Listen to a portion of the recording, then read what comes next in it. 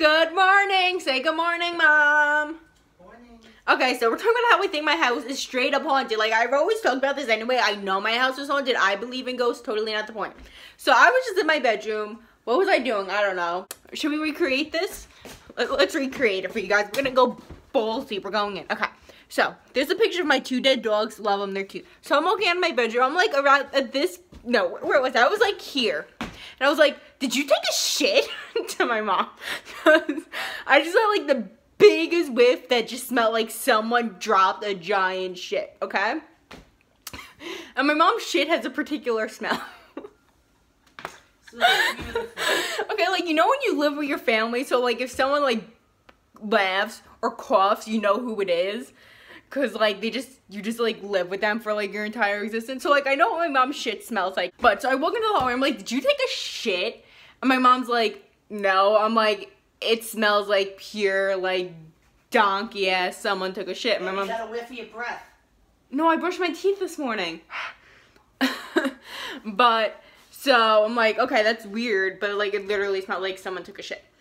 So then I'm like, Mom, let me tell you this really weird story that happened last night. So it was 6:20, or this morning, early in the morning. It was 6:24 in the morning and 59 seconds. I was in my bed, like fucking Cinderella, like beauty sleeping, like enjoying life, looking like a beautiful fucking darling, right? Okay. So like I'm doing that, I'm sleeping. All of a sudden it's 6:25. My alarm goes blaring off. And it's not like, oh, like my iPhone mistakenly had an alarm set on it or something. My cell phone from 2010 to 2012 that lives in the bottom of my sock drawer, okay? Like, it's just not like my cell phone. Like, it's my cell phone from 5 years ago, 6 years ago, holy fuck, I'm old, that lives in the bottom of my sock drawer. Starts going off the alarm on this cell phone, and I'm like, one, how the fuck is this alarm from my cell phone from 6 years ago going off in my sock drawer? Number two, as soon as I heard the alarm going off, I knew that that was my old cell phone alarm, because I guess I always use my cell phone as an alarm clock. I never use like an actual alarm clock. I guess my old cell phone like alarm clocks getting up in the morning literally gives you PTSD, you know what I mean? I'm like, that's my old alarm. I look up, I look at my dresser where like my sock drawer is, and I see like a fucking light flashing out of my fucking sock drawer, and I'm like, how the fuck is my cell phone alarm going off on my phone from 6 years ago? I'm like, did I maybe go on my sock drawer yesterday and mistakenly hit it and turn on my cell phone? And that's the reason that it went off.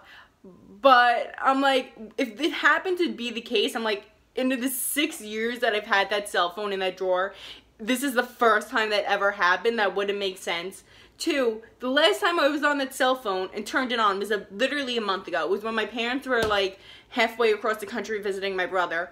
I was talking to one of my friends, and this is someone who I've been friends with for a really long time.